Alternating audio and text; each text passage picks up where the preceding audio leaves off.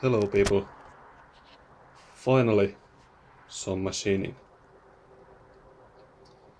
Today my idea was to change the tires on my truck. So yesterday I measured the diameter of the nuts of the wheels, and by tape measure like this I measured 32 millimeters, and I was sure that was gonna be okay, but today when I bought a 32 millimeter socket it didn't fit, of course, and then I checked it with my caliper and it showed a little under 33. So I'm thinking maybe it's an English size or an American size in inches. But so this socket doesn't fit. Then I thought, what the heck? It's been a long time since I've done any machining, and here I've got a project. So I am making this socket from 32 to 33 millimeters.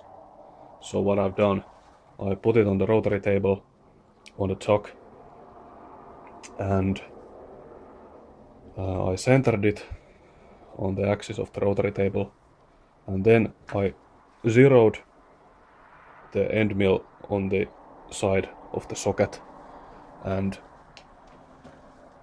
by this axis I offset it by half a millimeter. So after I'm done it should be a little over 33, because it was originally a little over 32. So all of this makes no sense at all, because I could have returned this one and taken the 34 millimeter maybe. I don't know, there might not be a 33 millimeter socket, so maybe this is a good way. A 34 millimeter would have also been okay, I think. Well, I decided to do it this way because I like it. So, I've got one of the 6 sides to do. And let me show you that. And yes, this mill is leaking a lot of oil from the main oil seal. During this winter this machine will see some refurbishing work too. As you can see, the paint is just terrible. Well, if there is any paint left. It's been like this for a long time. Maybe when I'm using this mill a lot, I need to add some oil maybe once in a month, so it's not that bad. And when I turn the machine on, it doesn't leak so bad anymore. I don't know why. Okay, let's start. And I'm gonna start because I just finished that side right there.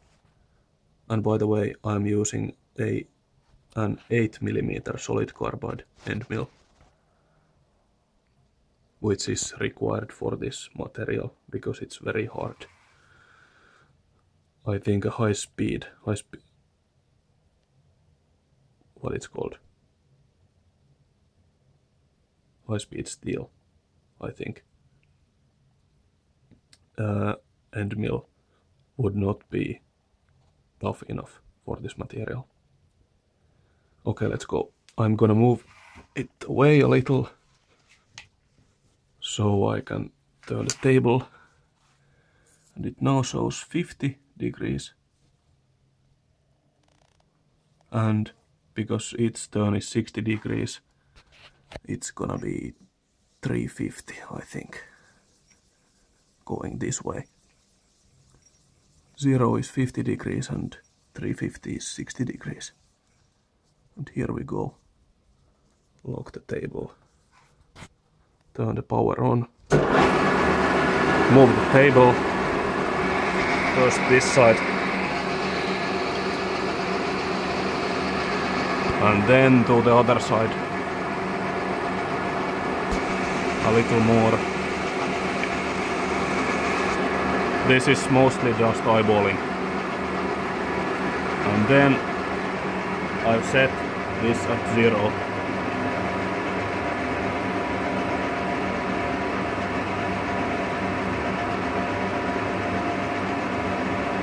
It is now milling the pot. And here we are at 0. Some cutting oil. And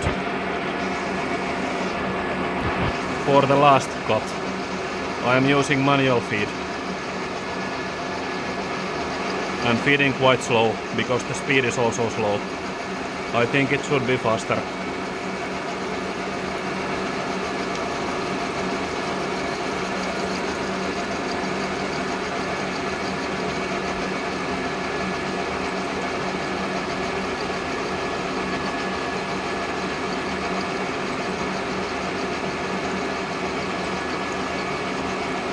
I am feeding quite slow.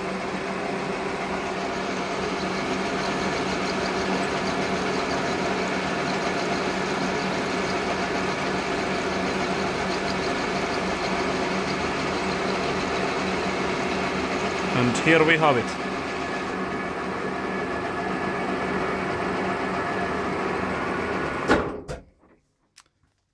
Okay, let's take it off the chock and see what it looks like.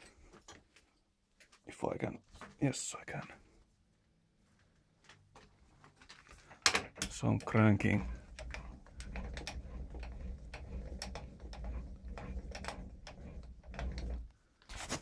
Some more cranking.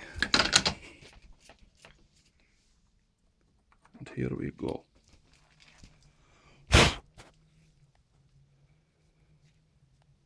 There's a lot of chips. Let me take them away.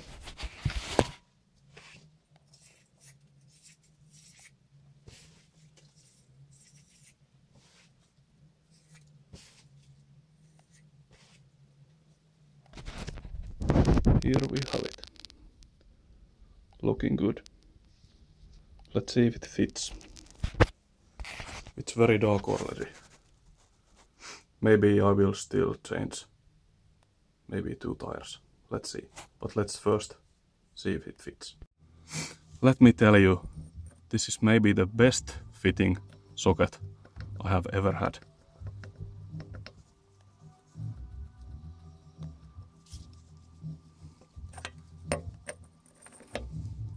Just very little play. It doesn't even fit every way. Very tight. Maybe a little too tight even. Also these nuts are old and worn and beaten. So they are not all the same size. Perfect. I'm very satisfied with this. I can barely get it out again.